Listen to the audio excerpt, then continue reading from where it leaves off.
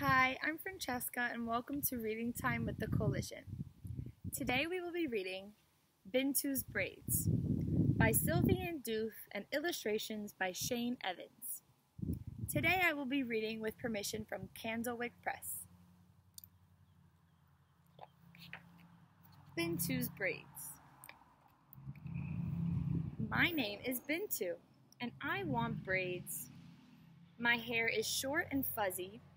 My hair is plain and silly. All I have is 4 little tufts on my head.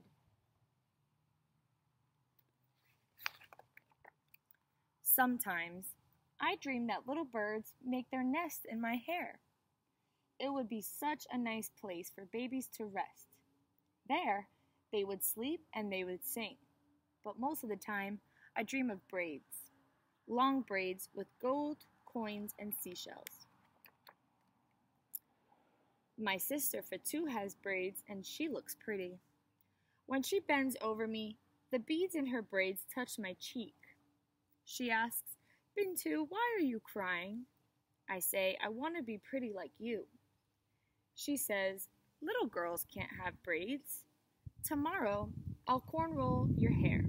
That's all I ever get, cornrows.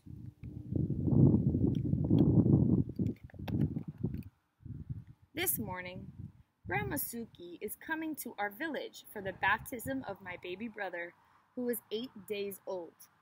Mommy has sent me to meet her. Here she is now, in her blue gown.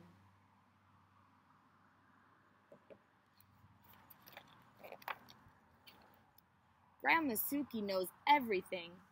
That's what my mother says. She says old people know so much because they have lived such a long time and have learned more than anybody else. Since Grandma knows everything, I ask her why little girls can't have braids. A long time ago, there was a young girl named Kumba who thought only about how pretty she was. She says while stroking my head, everyone envied her and Kumba became vain and selfish. It was then that the mothers decided that little girls would not be allowed to have braids, so that they would only make friends, play, and learn. From then on, Kumba got cornrows. Grandma pulls gently on my ear and says, "Now, little Bintou, when you're older, it's fine to want to look your best and show everybody that you have become a young woman. But you are still just a girl. You will get braids when it's time."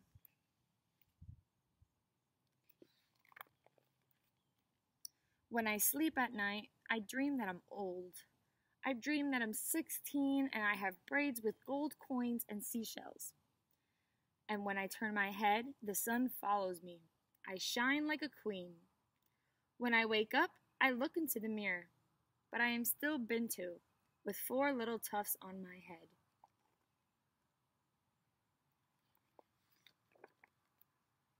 Today, our yard is full of people in their best clothes. Earlier, Aunt Sophie shaved my baby brother's head, and now she holds him for all to see. Daddy whispers the name he and Mommy have chosen, to Sylvianne Mansour, the elder who leads the prayer. Sylvianne Mansour murmurs a short prayer in the baby's ears, and then he says aloud, his name is Abdou.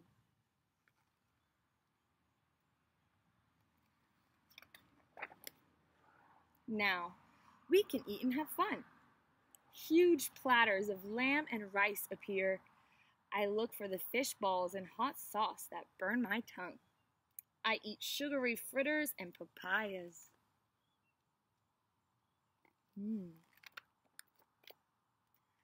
I watch the woman from behind the mango tree. My sister Fatou is there. She has put perfume oil on her scalp between her braids to make it shine. And also, she says, so that the skin pulled so tight hurts less. Mommy's friends have braids with gold coins on their forehead. They say it is to show us children how the great-grandmothers we never knew wore their hair.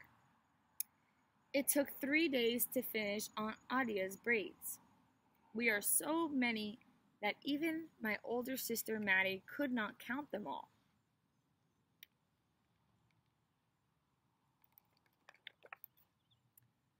Marima, who studies in the city, and her friends have braids that reach down to their waists.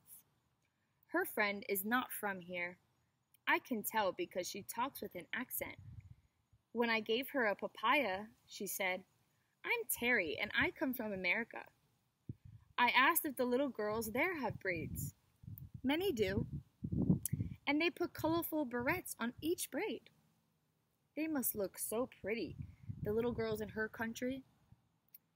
The women laugh and shake their heads, and the beads on their braids sound like rain. All I have is 4 little tufts of hair on my head, and I am still sad.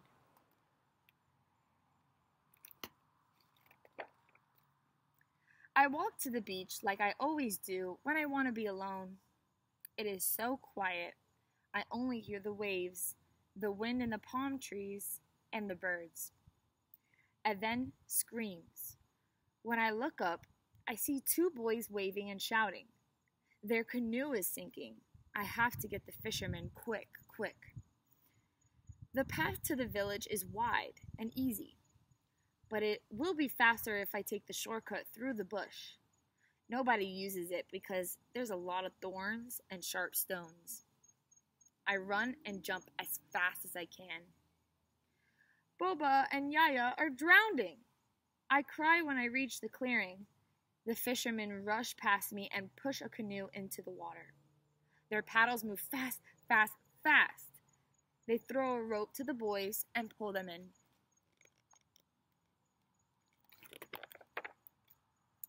Back in the village, everyone gathers around me.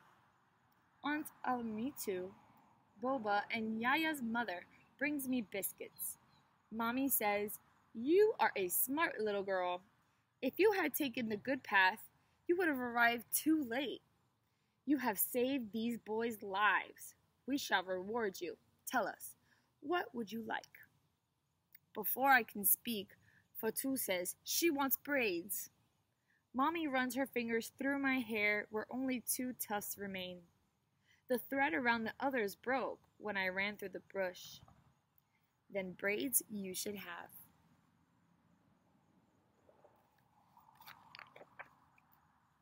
Tonight, I dream I have braids and the sun follows me. I dream I see a little girl sitting in a tree. Yellow and blue birds nest in her hair. Her hair is so pretty that everybody has gathered under the tree and smiles up at her. The sun stops following me and shines on the feathers of the birds and the pretty hair where they rest. In the morning, Grandma Suki calls me to her room. She tells me to sit on the floor between her legs. She rubs perfumed oil in my hair. "You're a special little girl," she whispers. "Our hair will be special too." I tell her that Aunt Awa is coming to braid my hair, but she says, "Hush now." I feel her fingers fast and light. I think she's doing cornrows. I feel tears in my eyes. I shut them tight. When it's over, I don't want to look in the mirror she holds. Grandma says, "Open your eyes, little Bintou." And that's when I see yellow and blue birds in my hair. Gone is the plain girl with the 4 tufts on her head. In the mirror is a girl with pretty hair looking back at me.